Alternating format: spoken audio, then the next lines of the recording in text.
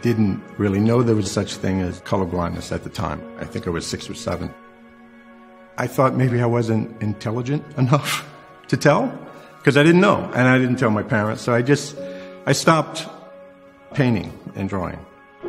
There's some drawings where I wish I could see how my kids put the colors together and what they were visualizing. It's not that I can't name them, there's nothing there. That's gray, and that's gray, and that's gray.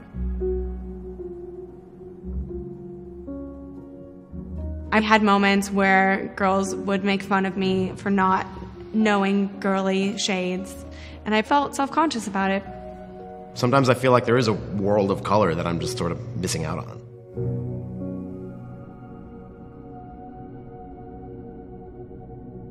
Color blindness is a situation where, because your eyes are different than someone else's eyes, you don't see the world the same way. Commonly, red and green don't look different, but look the same. So if there is a kind of a color filter, a kind of glasses that would separate colors, they suddenly can see red and green. There's nothing wrong with the wiring. The problem exists in the eye with the photopigments. So Valspar is working with us at Enchroma to bring color to everyone. We developed these glasses to enable colorblind people to see color for the first time in their lives.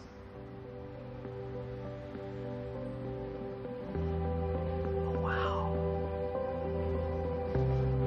Oh, look at that. There's like this whole end of the spectrum that I just was completely not aware of. I'm like getting misty. This is amazing.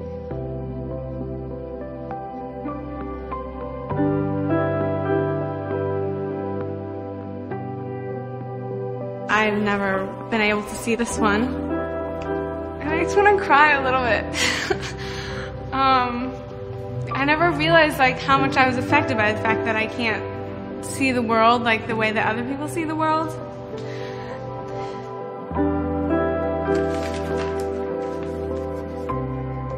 When he's drawing, I see him going in and out of his crayon box like 150 times sometimes. Oh wow, that's cool. And now I kind of know why. There's a lot more colors here. All these things that are intentional in life, I never caught on to it.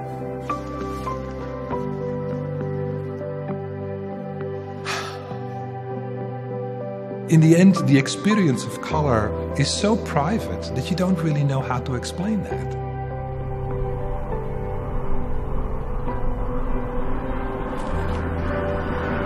So is that what you guys see every day? Yeah?